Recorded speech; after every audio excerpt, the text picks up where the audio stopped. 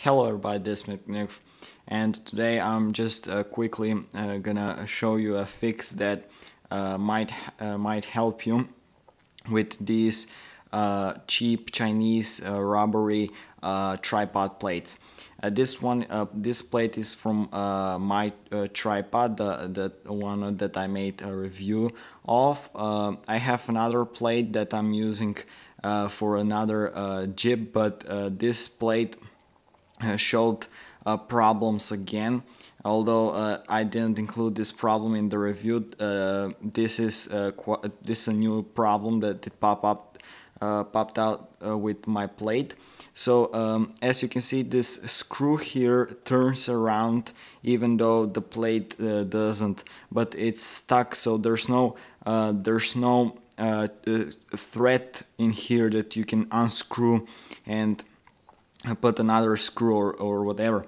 But the screw is not the problem that I'm noticing.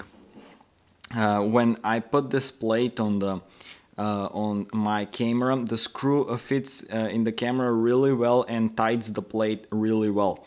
But the friction that the plate should make with the camera in order to make the camera really stable is not there. I don't know why is this here springy thing, but it's probably due to some cameras that have this hole in order to stuck the plate and the camera to not move to not tilt,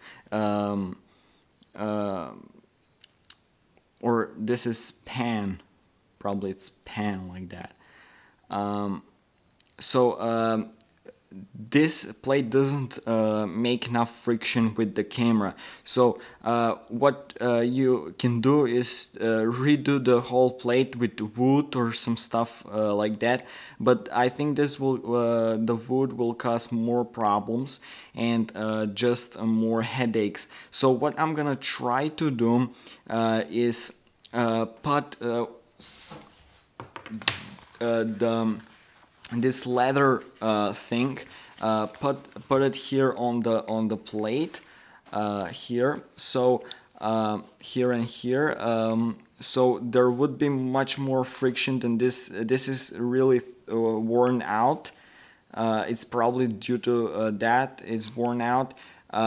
It creates a good contact near the screw, but here there's no real contact, and my camera always turns left and right on the tripod, even though it's very it's the maximum screw length is in the camera.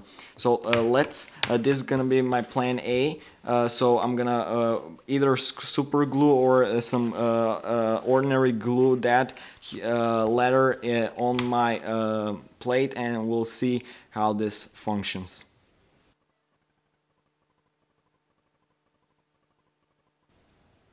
So yes, what I did is I glued with the ordinary glue these two leather pieces here.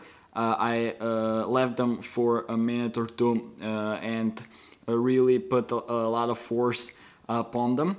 And now it seems that it needs a lot of force to turn the camera on one side. To turn the camera, there's a lot of friction upon them.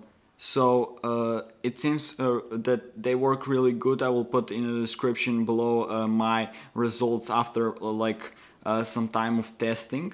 So this is for today, guys. I need to go. So thanks for watching.